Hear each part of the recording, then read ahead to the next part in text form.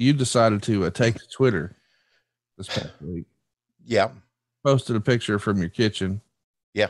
With that Old South wallpaper in the background. That Lois will never get rid of. She loves it. Because you're Old South. I love it too. Yeah. It feels like I'm in a Cracker Barrel. Or in an Italian restaurant. Well, you got all that shit on the wall, and it feels very Cracker Barrel-ish. Okay. Right. And you wrote always capital A. Mm-hmm. Remember capital R. Mm-hmm. You roots as a fan. Mm-hmm. Always remember you roots as a fan. Mm-hmm.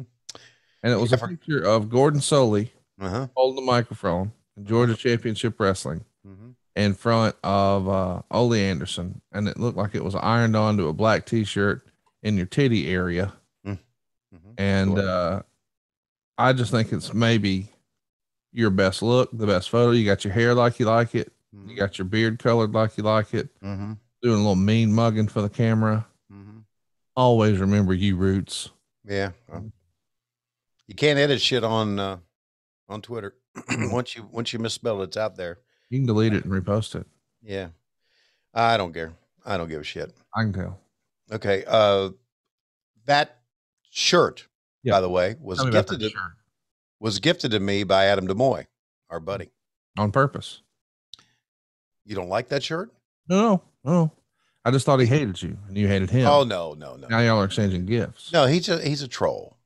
I get it. I accept him for what he is. I got no time for trolls on my Twitter. Yeah. So I fire back on those motherfuckers. Yeah, I don't. I now and then I will get on Twitter. And here's exactly what I do. And this is exactly what I did. I made 2 posts on Twitter. The one about the shirt and the one about the interview I was getting ready to have between Britt and Ruby Soho. And I immediately deleted Twitter from my phone again. That's a good call. What I'll do is if I think of something to tweet, I will download Twitter from the cloud, will log on again. What cloud do you pick? It's iCloud. Oh, okay. I didn't know. I'll download that. I'll tweet, won't read any responses. Tweet. Delete. Tweet and delete. It's like the linebacker team. And don't trip me no more over here either, fella. You dummy. I didn't mean to do that, and I am sorry. Fans, let's go to the ring.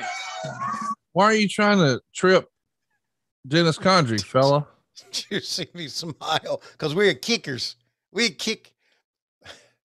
They were so much fun to be with at the podium. They really, really were. And I'm thinking that, we've now heard Dennis speak for like 2 weeks in a row, right?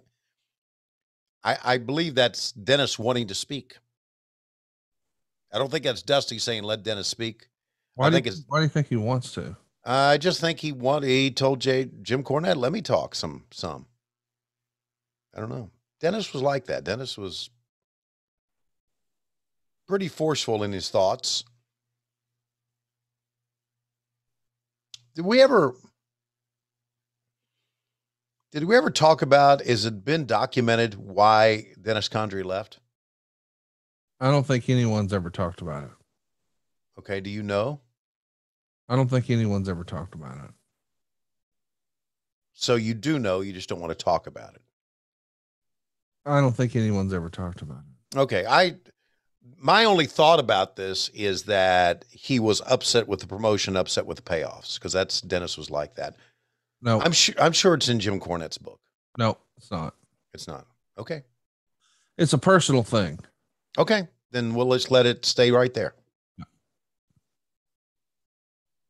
If that's okay with you.